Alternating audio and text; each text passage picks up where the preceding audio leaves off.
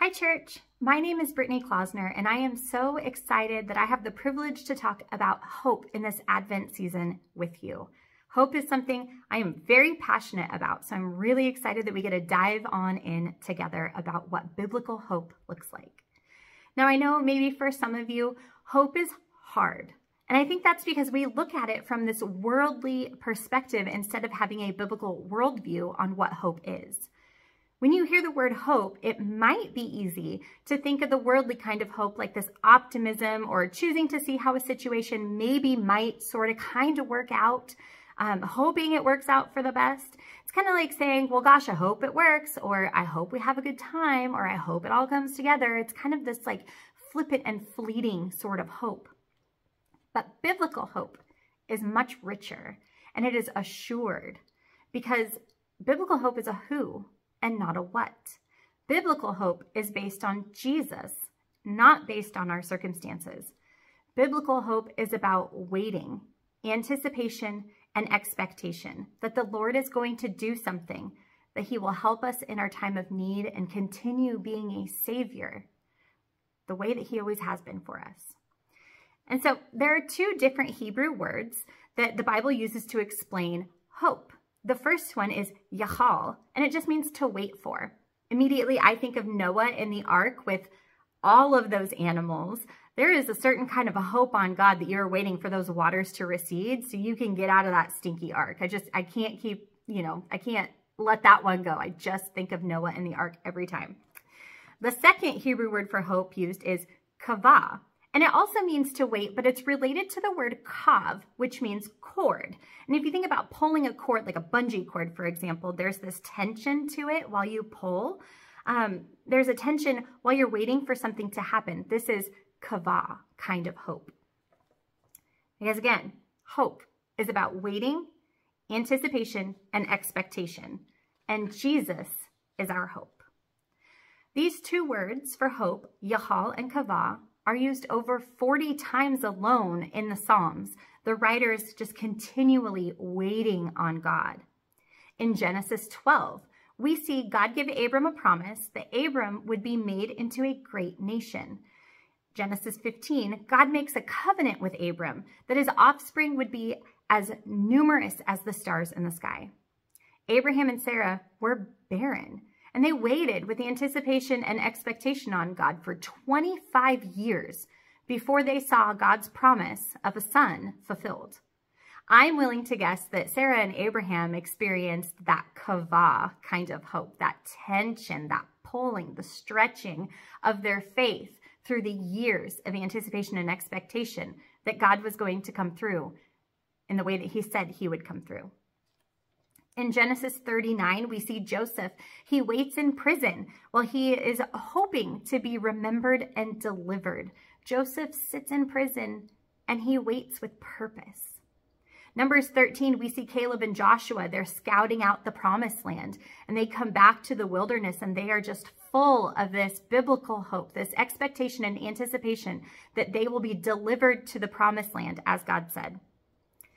The entire book of Job's story breaks my heart, but you can see the way that he hopes in God through his intense suffering, losing everything, his family, his livelihood. He's got tension with God. He's got tension with his friends.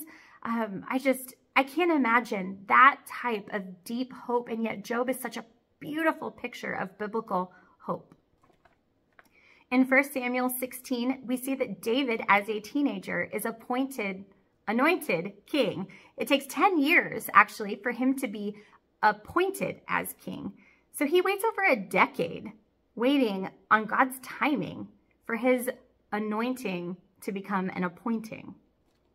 Daniel 9, we see the way that Daniel waits on God for breakthrough in prayer.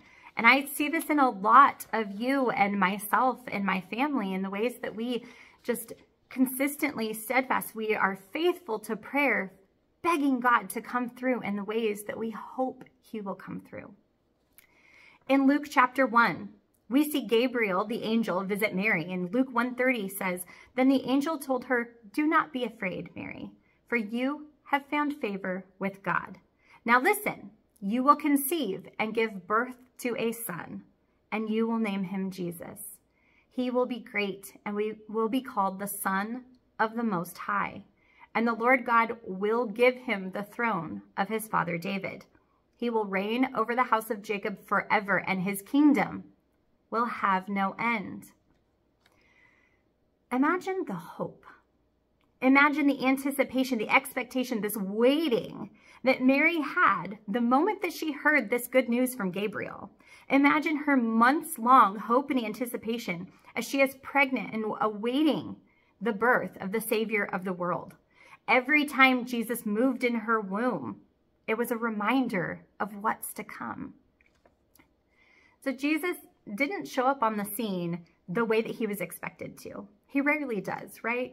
Jesus, as the Messiah, he was expected to show up as someone who would overthrow the government, someone who would be a military presence, to come in with force that way. And yet our Messiah, our Jesus, showed up humbly as a baby in a manger, growing up in the temple, only doing what he saw the Father doing, waiting on God's timing for his ministry to begin. I bet even Jesus, who is our hope, was filled with anticipation and expectation.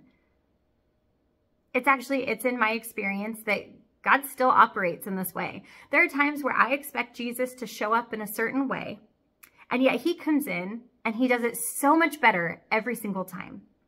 The amount of hope and trust that I put in Jesus, especially when I don't see a way out or I don't see a way things could come together, and then he comes through and he just makes sense of it all. That hindsight helps us see the way that he was working behind the scenes for his glory and purpose.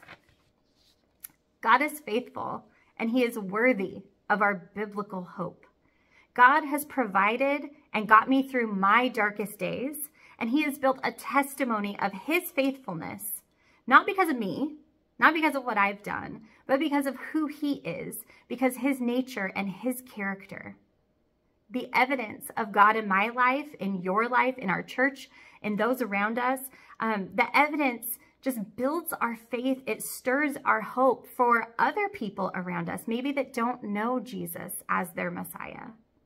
We can choose to remain hopeful in God and his promises and in who he is, because God never changes. He is steadfast and he is faithful. Biblical hope is waiting with anticipation and expectation. It's looking forward by looking backward, trusting in God's character, not the world or our circumstances.